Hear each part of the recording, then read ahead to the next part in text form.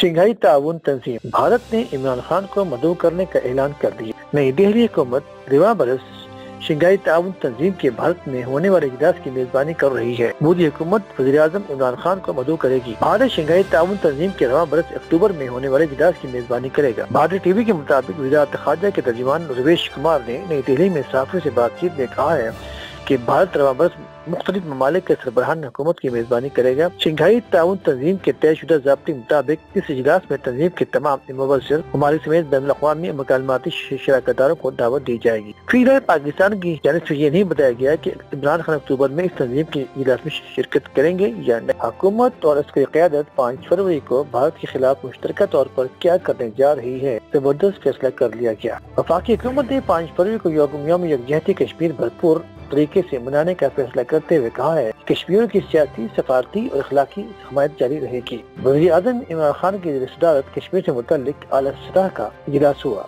इसमें army chief भी शरीक हुए। इजलास में 5 फरवरी को यौम यकजहती कश्मीर भरपूर तरीके से मनाने का फैसला किया गया। मोदी सरकार और भारतीय फौज इस काम से फौरी बाज आ जाए, वरना नताइज कैसे सामने आ सकते हैं, इंतबाह जारी कर दिया गया। वज़ीर ख़ारजा शाह महमूद कुरैशी ने कहा है कि भारत कश्मीर में इस्लामिक कौंसिल की करारदादों की खिलाफ वर्जी कर रहा है।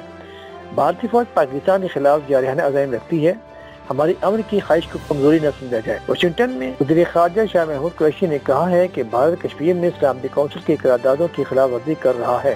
भारतीय फौज पाकिस्तान के खिलाफ जारहाना अज़ाइम रखती है, हमारी अमन की कोशिश को कमजोरी न समझा जाए। वज़ीर ख़ारजा शाह महमूद कुरैशी ने खिताब करते हुए कहा कि पाकिस्तान अमेरिका ताल्लुकात इंतहाई अहम है। पाकिस्तान अमेरिका और ईरान में कशीदगी कम कराना चाहता है। अफ्रीकैन कशीदगी बढ़ाने वाला कोई कदम न उठाए। तरक्की के असूल के लिए अमन के ख़्वाह हैं, पाकिस्तान खित्ते में किसी जंग का हिस्सा नहीं बनेगा। वज़ीर-ए-आज़म इमरान खान ने कहा है कि मुश्किल हमसायगी वाले माहौल में रहते हैं। ईरान और सऊदी अरब की जंग पाकिस्तान के लिए तबाहकुन होगी कि सऊदी अरब अजीम तरीन दोस्तों में से एक है।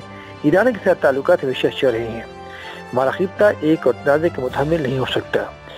पंजाब हुकूमत की कारकर्दगी पर फवाद 34 बरस पड़े। बाकी वज़ीर साइंस है कि पंजाब डिलीवर नहीं कर पा रहा। पीटीआई को मजमूई तौर पर दबाव का सामना है। पंजाब के 350 अरब तरक्याती बजट में से सिर्फ 77 अरब रिलीज हुए। तहरीक इंसाफ की कोर कमेटी इजलास में फवाद चौधरी ने पंजाब हुकूमत पर तनकीद करते कहा, पंजाब प्रोविंशियल फाइनेंस अवार्ड भी इसलाह को नहीं दे रहा। वफाकी वज़ीर की निशानदेही पर वज़ीर-ए-आज़म ने सूबाई फाइनेंस कमीशन को अवार्ड के इजला को हुक्म देते हुए कहा कि फौरी तौर पर सूबाई अवार्ड करके इजला को फंड मुंतकिल किए जाएं। पंजाब हुकूमत ने ऑरेंज लाइन ट्रेन 23 मार्च को आवाम के लिए चलाने का ऐलान कर दिया। लेफ्टिनेंट